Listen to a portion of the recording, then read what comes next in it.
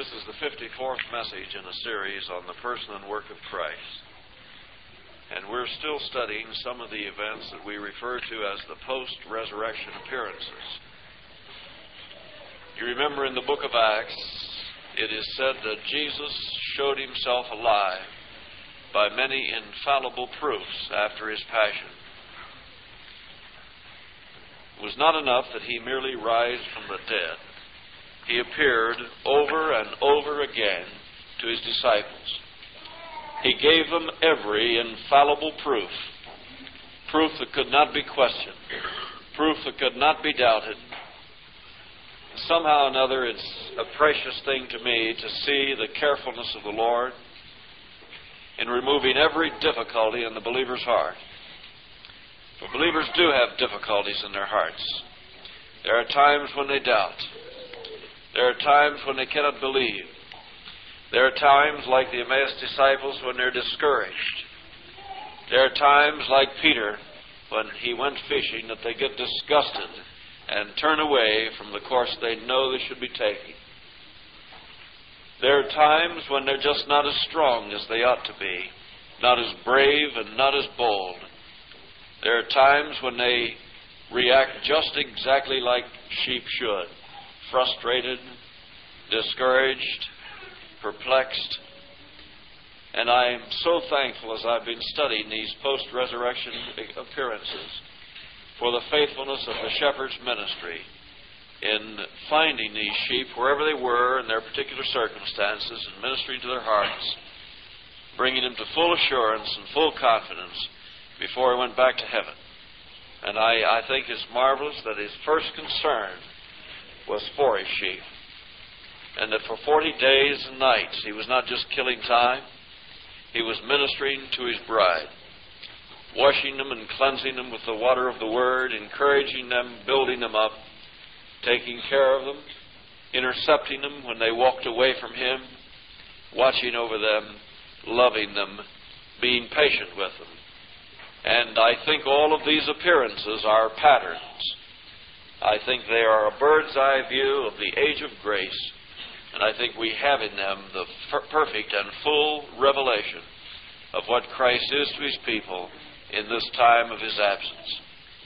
All of us, as I've repeated to you before, have found ourselves in these various experiences. There are days when we are on the Emmaus road, discouraged, miserable, slow of heart to believe the promises of God and going further and further away from the city of double peace, only to be intercepted by the Lord in the walk of life, encouraged by the Word, our hearts set to burning again, and brought back to that place of peace that we had so early abandoned, and given such burning hearts that we are enabled to tell others that we had seen the Lord and met him in the way. And then there are times when we are like Mary Magdalene, so lonely for the presence of the Lord that we will tarry like she did at the sepulchre, at the last place we had seen him. Tearful, crying out, "They have taken away my Lord, and I know not where they have taken him." Until he meet us, speak to us, convince us that he's not gone, that he is real, and send us back joyfully as he sent her to tell other disciples that she had seen the Lord and he had met her and talked with her in the way. Then there are times when we're like Peter, discouraged, and we go fishing. And our testimonies influence the lives of others, and they go fishing too. And we work and we work and we work, and we catch nothing in our nets. By morning comes, we can't even recognize the Lord, though he only stood 300 feet away on the shore. We're cold and naked and tired and worn out, and nothing in our net for ourselves and nothing in our nets for others. And we must be met by the Lord. And he called them back, and he fed them at the fireside, and he warmed them with that nice fire he had ready. And he restored them, and he strengthened their hearts and made them to love him and encouraged them to follow him. And all of these experiences are indeed patterns. And we have another pattern this morning of the believer's life, and one which will indeed be familiar to every believer in the age of grace at one time or another. is the case of that man who is often referred to as Doubting Thomas. It's a very wonderful story about Thomas. It's actually in two parts. The part where he was not present in the meeting and the part where he was present in the meeting. And the results of not being there and the results of being there are brought into vivid contrast. So if you'll read with me, I'd like to read at verse 19 of the 20th chapter of John for the first message this morning. And then tonight we'll continue in the same subject. Then the same day at evening, being the first day of the week, when the doors were shut where the disciples were assembled for fear of the Jews, came Jesus and stood in the midst, and saith unto them, Peace be unto you. And when he had so said, he showed unto them his hands and his side. Then were the disciples glad when they saw the Lord. Then said Jesus to them again, Peace be unto you. As my Father hath sent me, even so send I you. And when he had said this, he breathed on them, and saith unto them, Receive ye the Holy Ghost. Whosoever sins ye remit, they are remitted unto them. And whosoever sins ye retain, they are retained. But Thomas, one of the 12, called Didymus, was not with them when Jesus came. The other disciples therefore said unto him, We have seen the Lord. But he said unto them, Except I shall see in his hands the print of the nails, and put my finger into the print of the nails, and thrust my hand into his side, I will not believe. And after 8 days, again his disciples were within, and Thomas with them. Then came Jesus, the doors being shut, and stood in the midst, and said, Peace be unto you. Then saith he to Thomas, Reach hither thy finger, and behold my hands, and reach hither thy hand, and thrust it into my side, and be not faithless, but believing. And Thomas answered and said unto him, My Lord and my God. Jesus saith unto him, Thomas, because thou hast seen me, thou hast believed. Blessed are they that have not seen, and yet have believed. That's where you and I fit into the story. We find ourselves in that verse. We are those more blessed than Thomas who have believed without seeing. And having never seen him, we have believed and rejoiced with joy unspeakable and full of glory, which was more than Thomas could do at the moment. There's very little known about Thomas. Tradition says that he went to India finally and was attacked by a mob of heathen while standing on the temple steps preaching the gospel. That he was cast head first down those temple steps where all his brains were dashed out, and he died a martyr's death. There is indeed a church in India today that bears his name, the Church of St. Thomas, in memory of this man, so tradition says, who came from the far-off city of Jerusalem to the land of India as its first missionary with the gospel of Jesus Christ. I suppose he has been best known down through the years of time for the nickname which someone hung on him many years ago, Doubting Thomas. He stands as an example, supposedly in men's minds, as the chief of doubters. The skeptic who just couldn't believe until he had touched with his fingers and taken his hand and thrust it into the side of the Lord. I've often thought, after meditating a little on Thomas, that perhaps the phrase Doubting Thomas was a little exaggerated. I think there was a greatness to his character that perhaps we've never known. I don't think it's a bad characteristic for a man to have, to be a little skeptical about things as important as the wounds of Christ and the person of Christ. I don't think we ought to believe every religious Tom, Dick, and Harry who comes down the pike with some testimony about things eternal. And it may be that in all of Thomas's unbelief there was more faith than there is in some of us. For he knew the Lord. He loved the Lord, and he would settle for no one less than the Lord Jesus Christ, and I admire him in that. I'm glad that he was not willing to ride along on someone else's testimony and say, if you've seen him, that satisfies me. Thomas simply said in so many words, I must see him for myself. I must make an investigation that quiets the fears of my own heart. And when my questions have been answered and my doubts have been set aside, then I too will believe. And I admire him in that. So many today ride along in the experience of others. And so true is this, and I hope you young people will hear it, in the lives of our children. You're raised in a Christian home. You come here to the assembly and you hear the word preached. And there's a tremendous tendency for you to ride along on the testimony of your parents, on the experience of your parents, and on the experience and testimony of the assembly itself. And I think one of the great deceptions in this particular circumstance is in deceiving you into thinking that because you mingle with Christian people, because you live in a Christian home, or because you hear so often the Word and the testimonies of others, that this necessarily is your testimony and your experience, and it may not be so at all.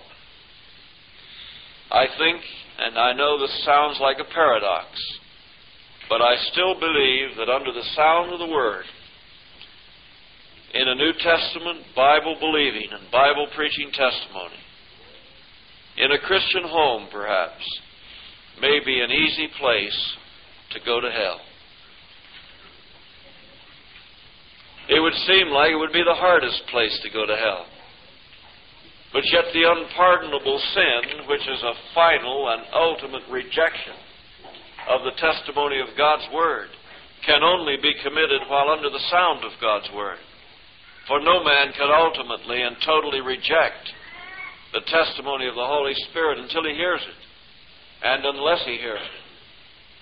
And so I would warn you young people who are in Christian homes, who come here often to the assembly, don't ride along on the testimony of others.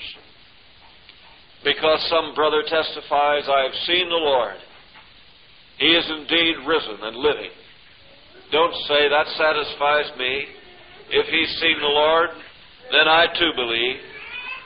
Be like Mary Magdalene. Even though others may come and investigate and leave again, you stay until Jesus is made known to you, made real to you, and you can come away saying, I don't know what others have seen, but I have seen the Lord, and my heart rests in that knowledge of Him. So there's lots of good things to say for Thomas, isn't there? Besides just calling him a doubter. As we look into his character a little this morning and more tonight, I think this brother would grow up. And although I never like to excuse the sins of a man, and he did commit sin, this awful sin of not mere unbelief but disbelief, yet I'm comforted in such stories as the story of Thomas by the mere fact that he, a man of flesh and blood and bone like me, who walked with the Lord, who heard Him personally, who had seen Him with his own eyes, if he could fall in such a snare, be in such desperate need so few days after Calvary, how much more do I need to be on guard? And how much more do I need to be reassured by the Lord as He reassured Thomas? Then I see that when I experience this same thing, that I am not alone. That this strange trial that comes upon my faith from time to time was known to Thomas and was known to others. And that the Lord did not abandon him, and the Lord will not abandon me. And the Lord would not leave him faithless, but made him believing. And the Lord will not leave me faithless, but He will make me believing also. So all of these things are an encouragement to my heart. Now let's look first of all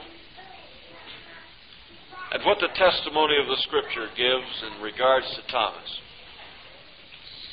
There are only 4 mentions of him in the entire New Testament. Yet in these 4 mentions of Thomas, I think there are some characteristics given that give us a good idea of what kind of man he was.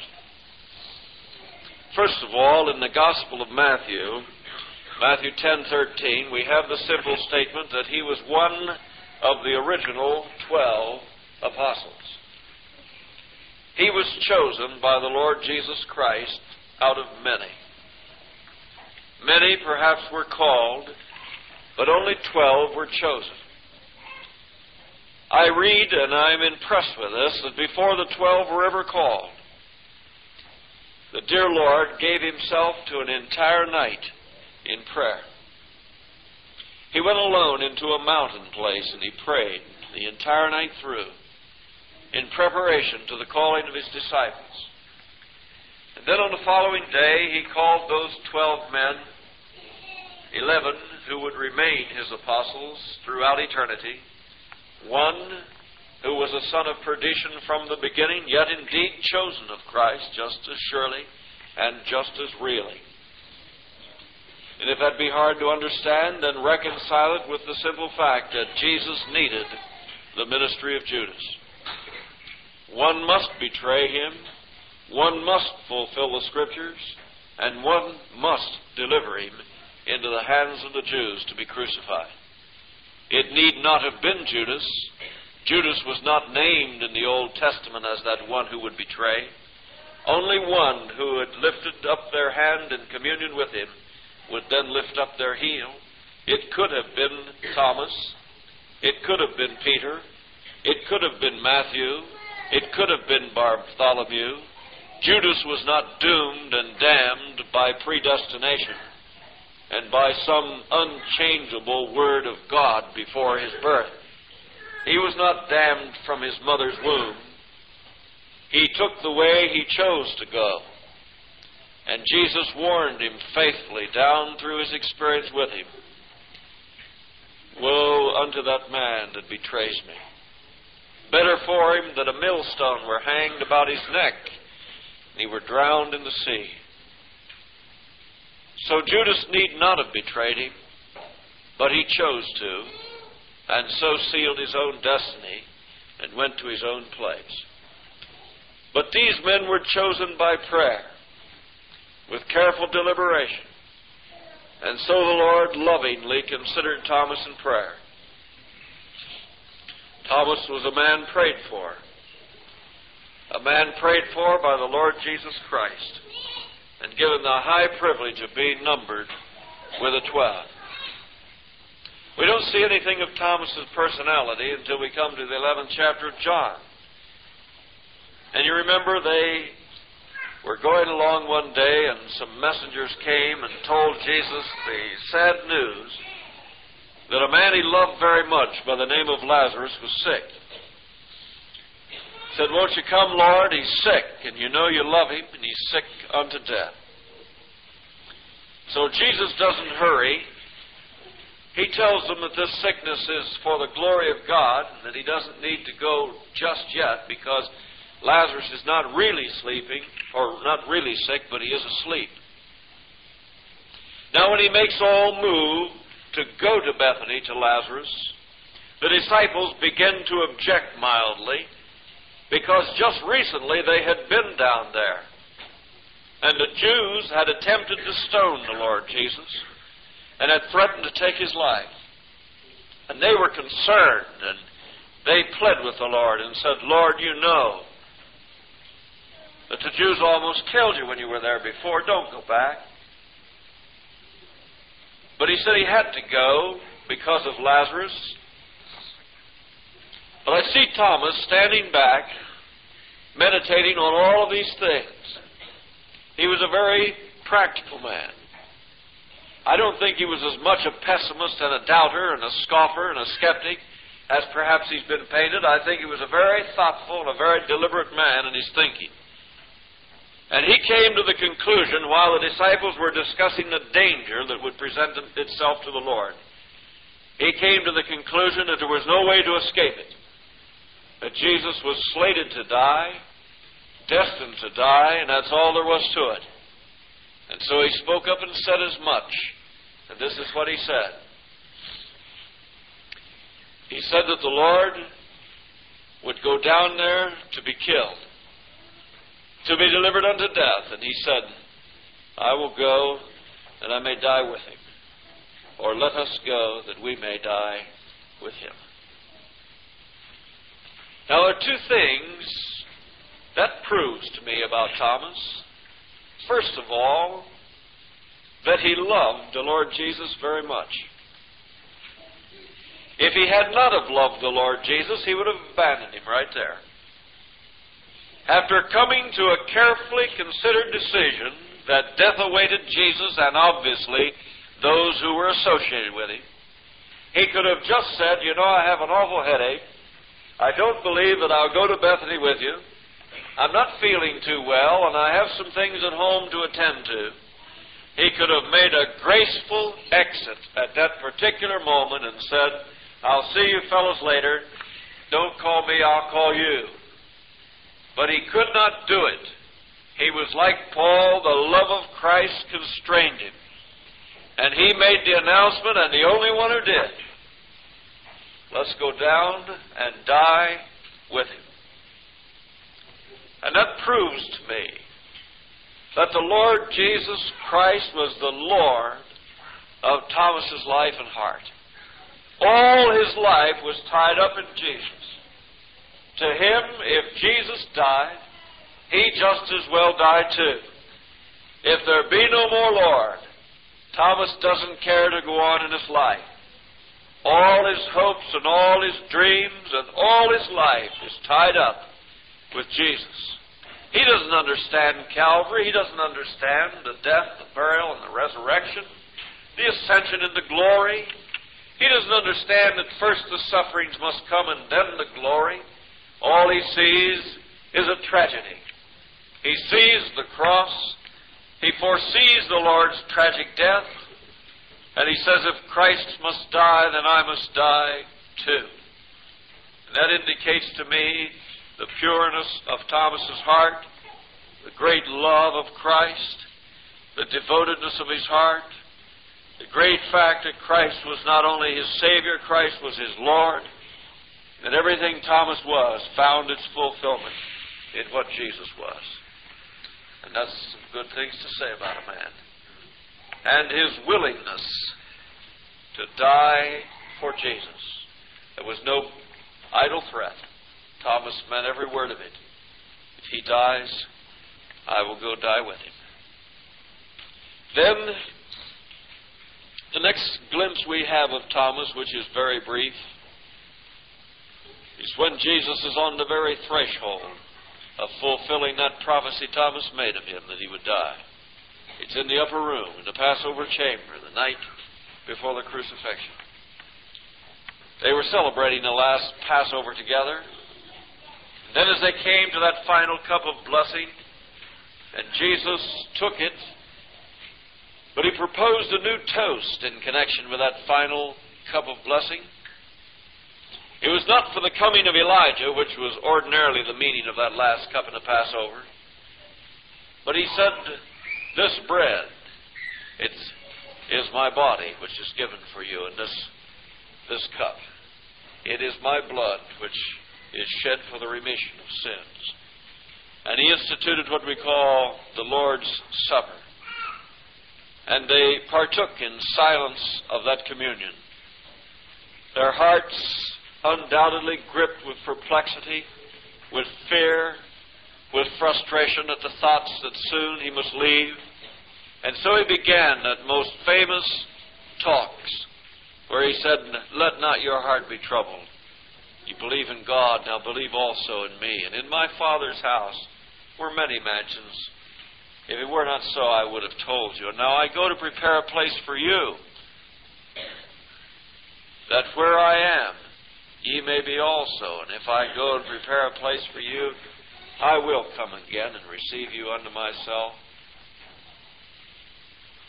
And you remember that in this conversation that followed, Philip wanted to see the Father. He desired to see God face to face. But Thomas was content for one thing, and that was just to be wherever Jesus was. For Thomas spoke up and he said, Lord, we know where you're going, but we don't know the way. How can we know the way? And it was Thomas that Jesus answered when he said, I am the way, the truth, and the life. No man cometh unto the Father but by me.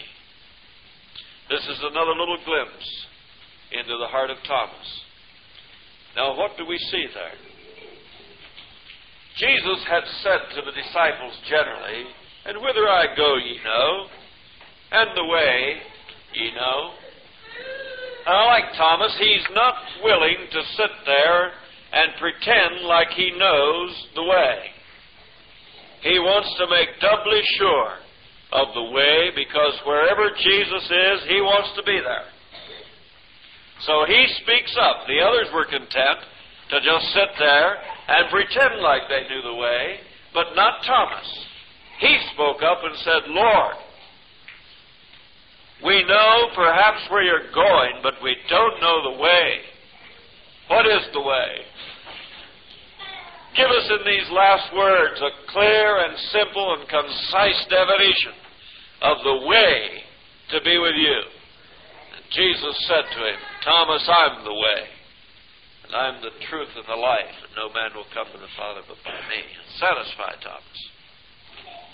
Then the next glimpse we have of Thomas, although he is not named, is in the Gospel of Matthew, where Jesus is led away to be crucified.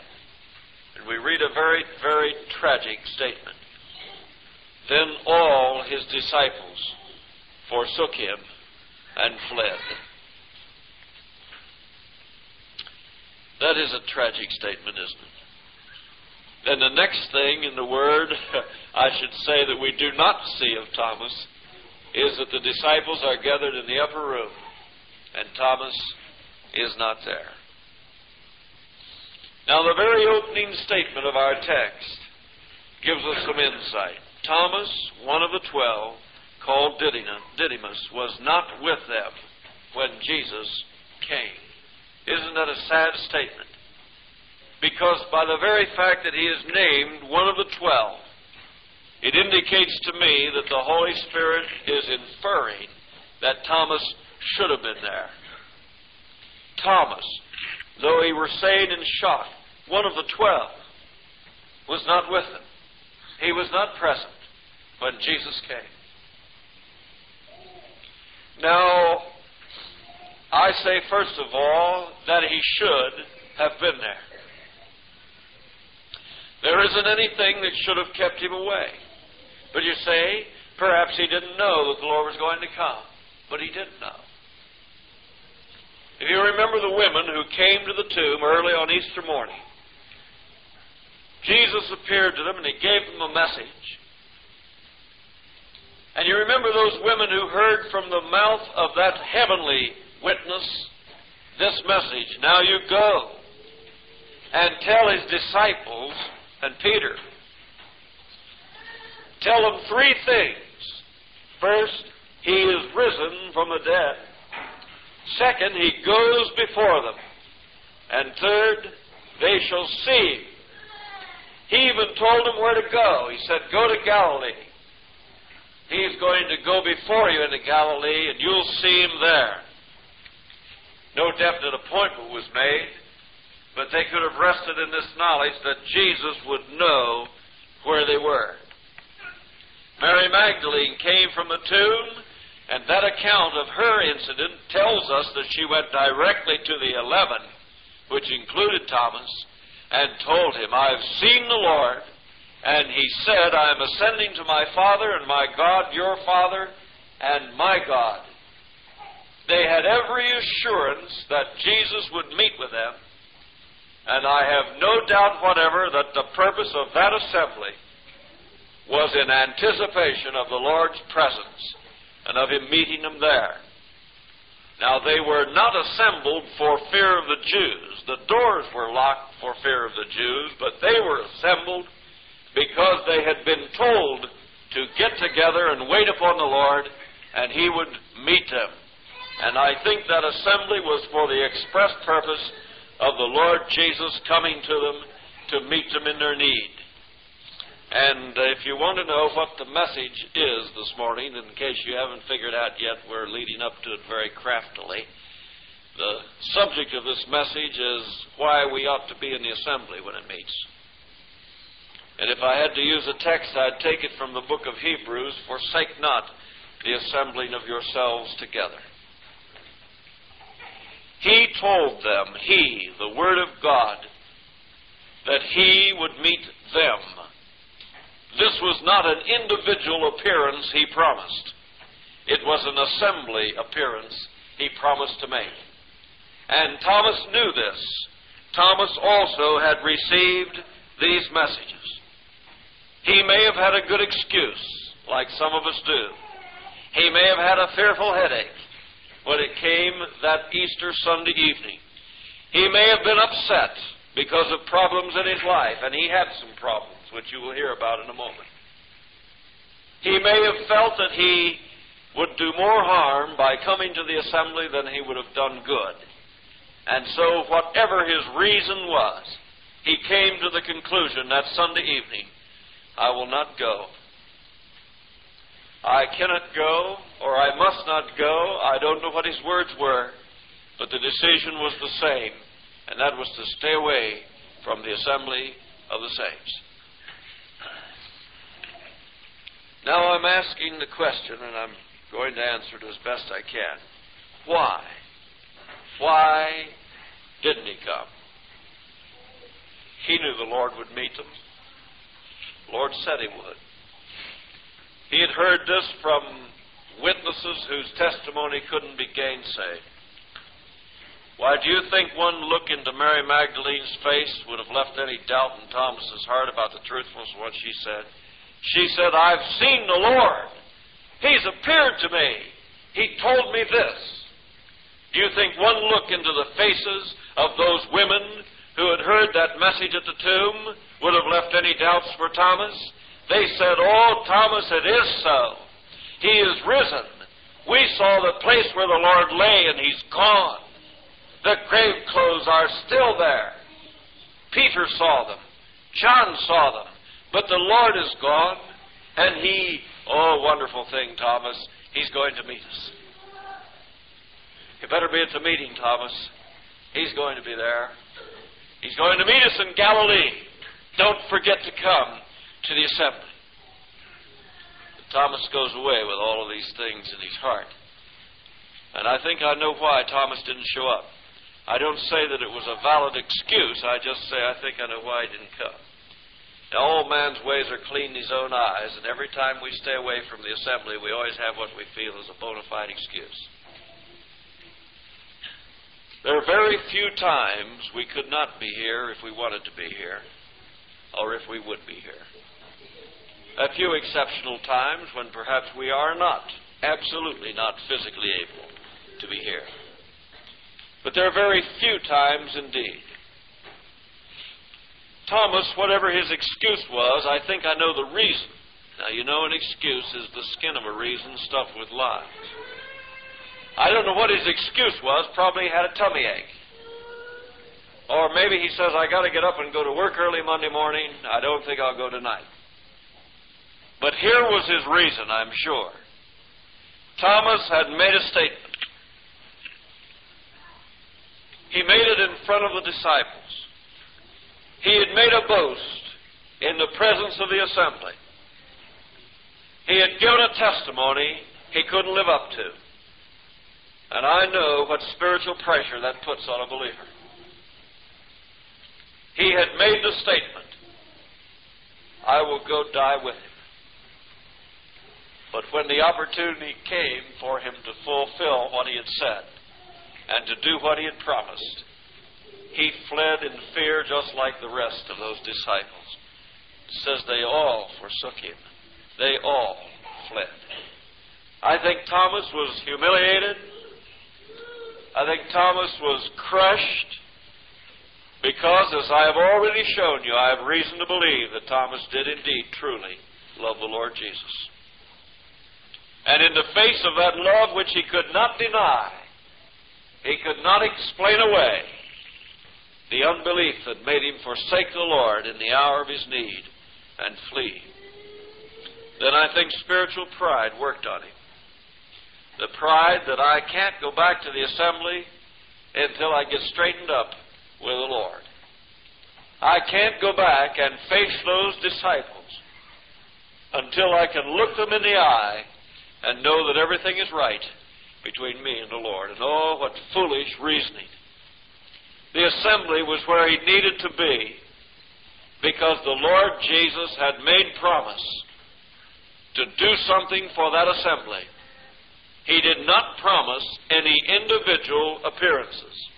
He promised an assembly appearance. Go tell them I will appear to them.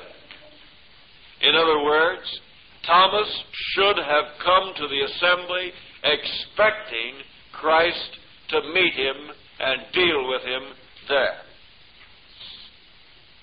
He doesn't come. And he missed something. Oh, you may say, I can afford to miss it. But Thomas couldn't afford to miss what he missed.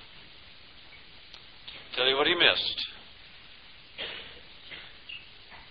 He missed, first of all, the revelation of the Lord Jesus in a new way to those who knew him. He knew the Lord. He'd seen him many times. He'd touched him. He'd eaten with him. He'd walked with him. Jesus was no stranger to Thomas. He knew him. Thomas might have said, I know him as well as anyone knows him. But not after that assembly. He couldn't say that. For he had never seen the Lord in the way he was seen that night when he appeared to those 11. You remember how he appeared? He showed them something, his hands and his side. He revealed his wounds, the meaning of the cross. He unfolded his person in a way that they had never seen him before in that manner and after that fashion. And they had gone back to Thomas and said, we've seen the Lord. And I can hear Thomas say, so what? I've seen him many times. But he had never seen them like they had seen him. For the Lord Jesus gave a special revelation of himself to that assembly that night. And believe you me, I don't think Thomas could have gone home and got it off his tape recorder. Do you now? I don't think he could. It wasn't in what Jesus said, it was in what he showed. It was in what was made plain to them that night in the assembly. They couldn't put that on tape. They couldn't save it for Thomas. At the very best, all they could do was tell Thomas what it was like. And at the very best, all Thomas could do was shake his head in unbelief. He not only missed a special revelation of the Lord Jesus himself, he missed something else. He missed seeing those precious wounds. Didn't he see them at the cross? Undoubtedly. But I don't think they were quite the same as they were after his resurrection. The wounds were now bloodless. They were not gory. They were not a repulsive thing as they once had been. Those wounds took on new meaning. They were open yet, and they never will be healed. The Scripture is dogmatic on this. But they take on new meaning now, for he helped to explain them. He held them forth, and he said, peace be unto you. I'll tell you what Thomas missed. He missed a revelation of Christ himself. He missed the unveiling of his wounds in a new meaning. And he missed having his heart set at peace by the Lord Jesus. And he missed that gladness that the disciples knew when they saw the Lord that night in the assembly. Oh, let me tell you, nothing else can make up for that loss. To me, it was an eternal loss. He missed the person of the Lord, the meaning of the wounds. He missed peace being given him by the Lord and that joy of the Lord which the Lord Jesus spoke and gave to the soul. And something happened in those disciples' lives. They didn't just come and sit in the assembly that night, see the Lord and the wounds and have peace and joy, and then go out and say, good, we have peace and joy. Their lives took on a whole new direction because of what they saw and heard in the assembly that night. They went out of there with a whole new perspective on their life, for He had commissioned them to go under divine escort and under the power of the Holy Spirit to take the message of the remission of sins to others. They left the upper room prepared in their hearts in a new way for the days that lay ahead. They came to that assembly frightened. They came there with their minds on the Jews, but they came in faith believing that Jesus would meet them, that He would prepare them for the days ahead. He would give them peace and joy, that they would see in a way that would satisfy their hearts, and they were not disappointed. If Thomas stayed home, he may have seen Bonanza, but he didn't see the Lord. He may have stayed home and had his stomach full, but his heart wasn't full. He was in worse shape than he was before. Now, I'd like to follow the pattern in Thomas' life.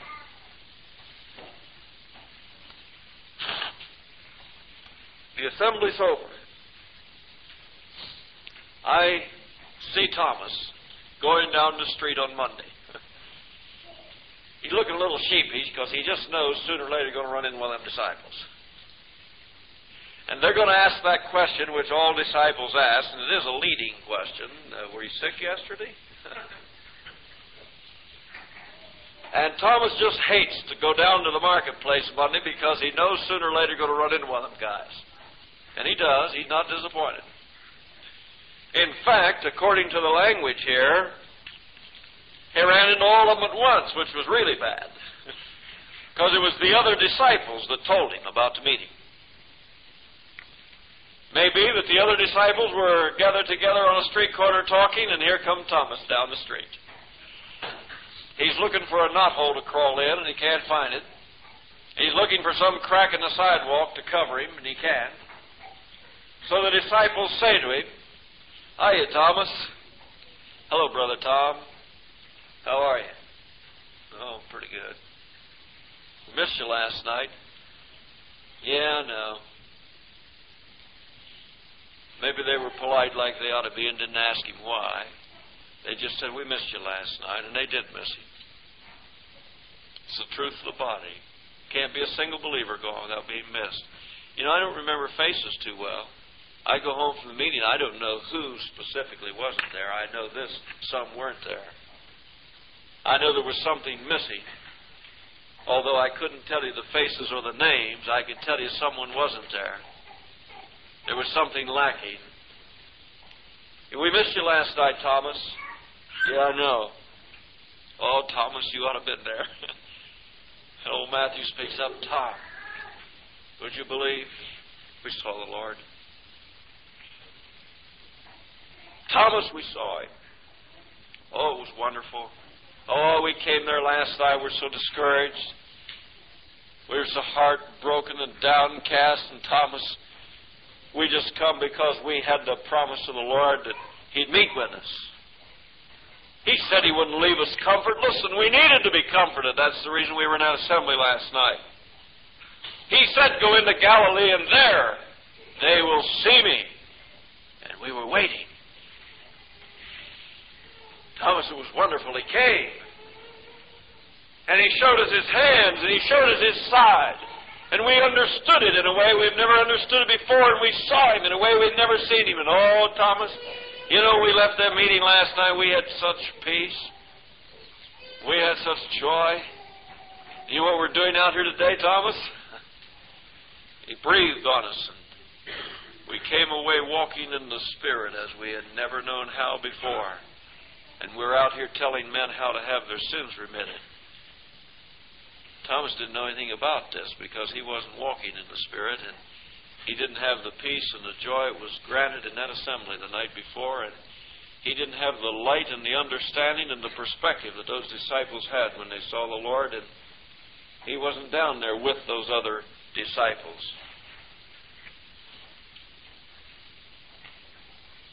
Now here is the sorry progression in Thomas's life.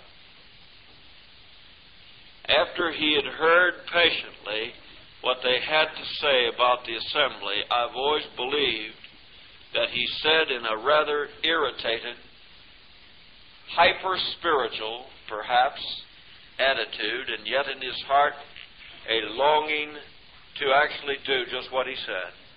He said, well, I'll tell you one thing. You may have seen the Lord in the assembly last night, and you may have joy, and you may have peace. You may have new direction and feel that you're walking in the Spirit, but I'll tell you one thing. Not till I touch those wounds in his hand and put my hand in his side will I believe. You know what he was doing? Lifting himself by his own bootstraps, as much to say, you didn't do that. Maybe you were deceived. Maybe you just didn't see what you thought you saw or know what you think you know. I'll tell you something. I'll make a more thorough investigation. Faith doesn't need a more thorough investigation. Faith is satisfied with what it sees in the heart. It doesn't need to thrust his hand into the wound in his side. Here is the progression. Failure in Thomas's life to live up to what he had said he would do, to live the kind of testimony he gave in the presence of other believers, brought about, I believe, discouragement in his heart. And I believe that discouragement he felt would be helped if he absented himself from the assembly. And his absence from the assembly resulted in disbelief. I will not believe. And when Jesus came, as you will hear tonight, he told him, be not faithless, and he warned him. For in that statement was a warning that if he continued, he would fall into a fixed state of unbelief about the things he had once been so sure about. You just say what you will this morning, but I was never so sure of anything in my life when I tell you I know this to be an actual fact. Do you know it? You get to looking at the failure in your life. Just take a look within and see how many times you've let the Lord down, like Thomas did. Forsook him and fled after you had made the boast you never would. Just see how you failed in the eyes of other believers. Get to looking at that, and I'll tell you what you do. The first thing you do is you become so discouraged with what you see in yourself, you'll be too ashamed, like Thomas, to show up at the assembly. And so you'll sit home, nurse your poor old wounds, and lick your poor old sores.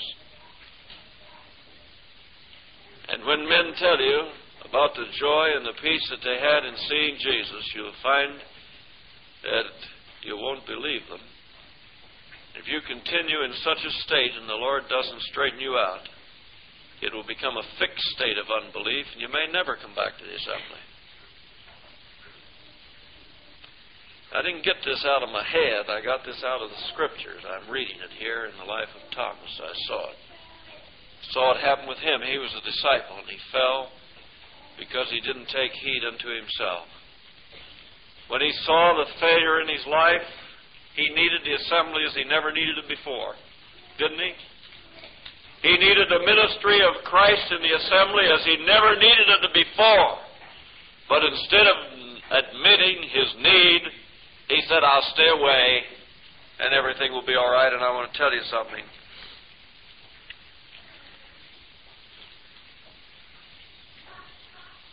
He suffered a terrible experience. He fell into disbelief. I will not. He became stubborn, hard-headed, and stiff-necked. And I am confident that he must have found fault with everybody in the assembly to give himself excuse to continue to stay away. I can't stand that Peter. Every time I'm around him, all he talks about is peace and joy and things like that. You ever see a disciple in this fix? Boy, I have. He can't stand anybody that's been with the Lord. He won't stand it for long. He's either got to get straightened out or get away from that fellow right away. All he does is just stand around spouting off peace and joy. All he does is just talk about seeing the Lord and knowing about His wounds and going out here in the power of the Holy Spirit and talking to people about having their sins remitted. I tell you, I don't want to be around them guys. And it got so bad that I'll tell you what this disbelief is.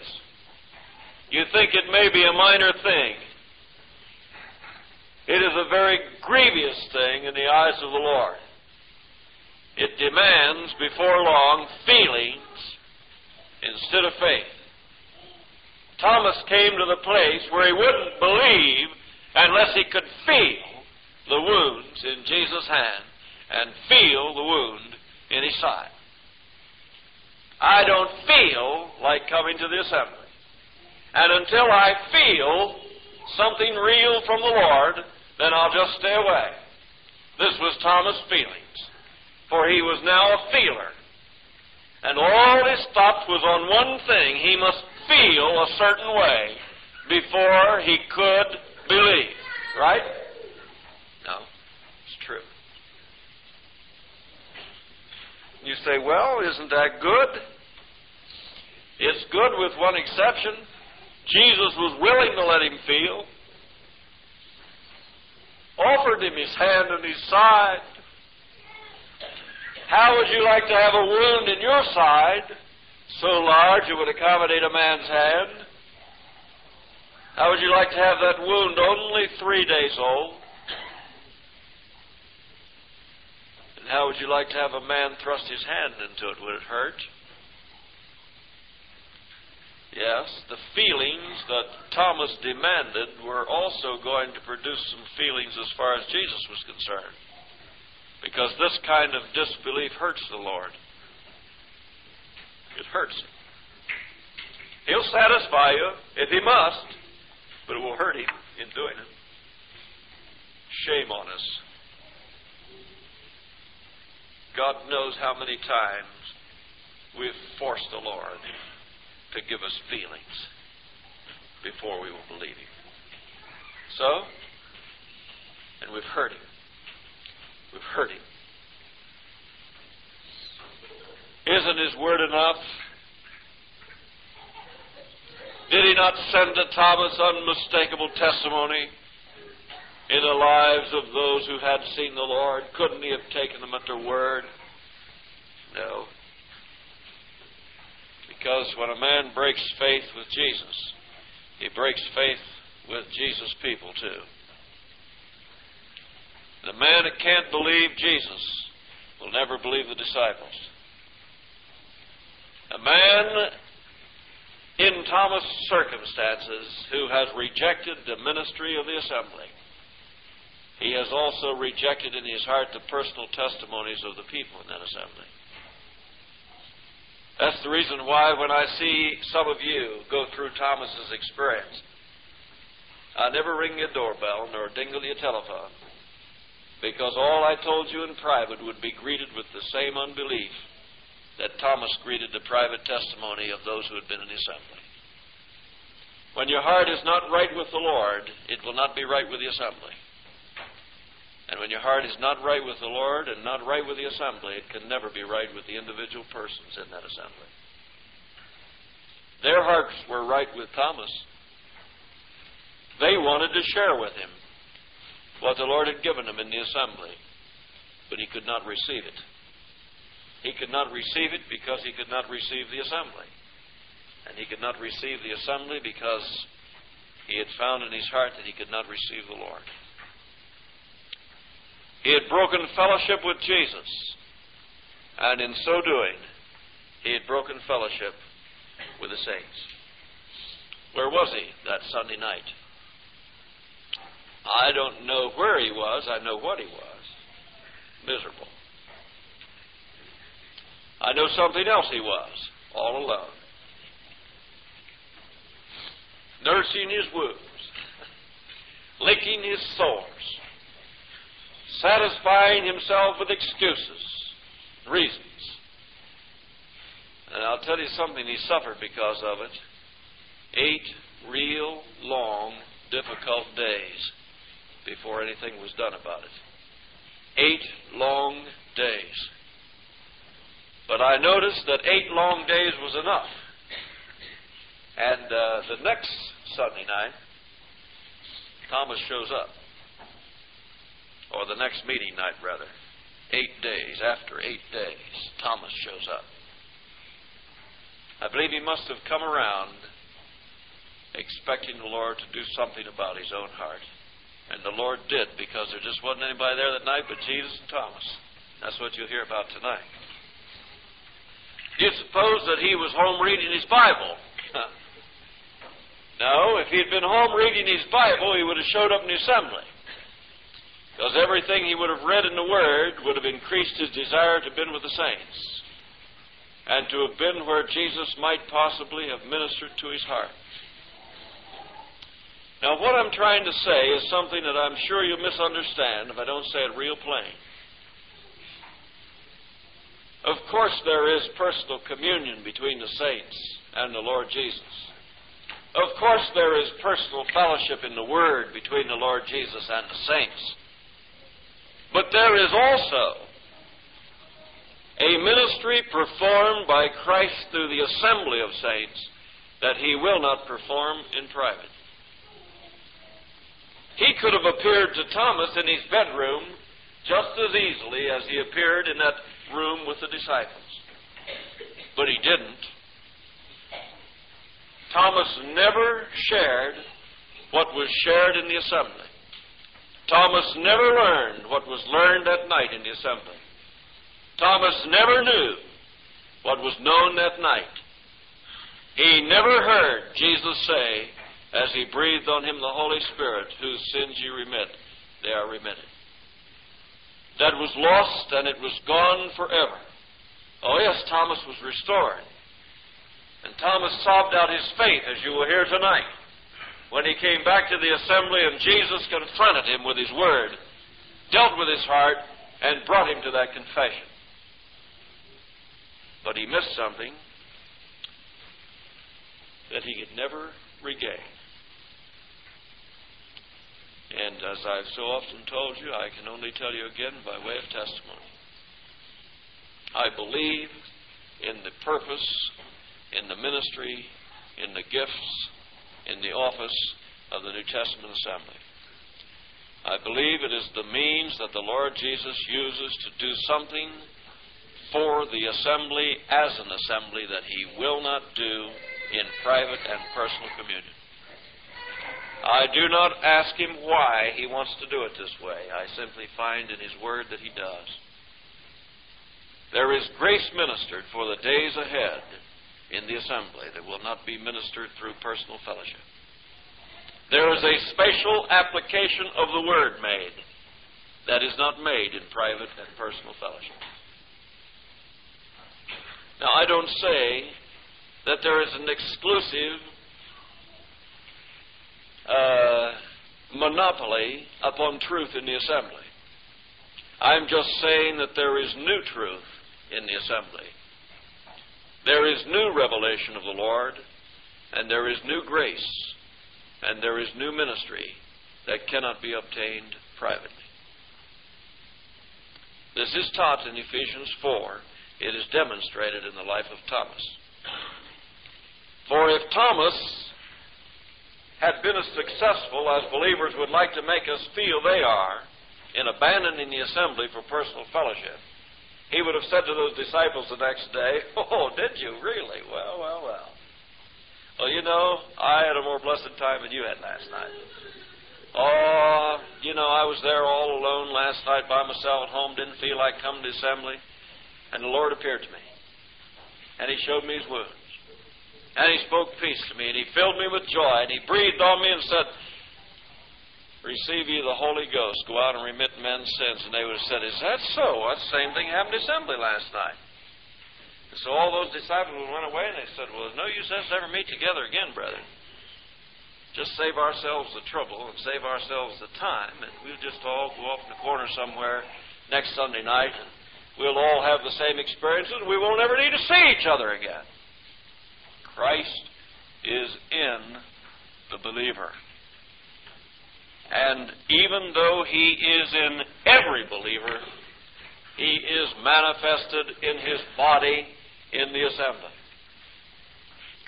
And there is something of Christ that I will miss, and something of Christ I will never get, unless I make use and avail myself and appropriate to myself the means of grace that He has given in the assembly. Now, this may sound like theology, but I think it's very practical, and I think if you will think back in your own experience, you will know that everything I've told you is true. Don't you know? Let us pray. Father, we thank You for this truth, and we pray that this morning You would put this truth not in our heads but in our hearts. Father, if we would pray for any specific thing for the assembly as such, we pray this, that there will be that holy realization that You do meet with us from time to time, and that You prepare our hearts for the days ahead through special application of the Word, and that this is a means of grace supplied to the body from the head, even Jesus. We thank You for it, and we thank You for the innumerable times that we have proven the truthfulness of this message. Thank You for the innumerable times that we have seen Him in the assembly, have received of His peace and His joy and a new direction in our lives, and a preparation for the days ahead that made life joyful and made life real. Bless those who were here this morning. May they hear the voice of the Holy Spirit, whatever He would personally and privately want to say to them through this message. We pray in Jesus' name and for His sake. Amen. Lord bless you.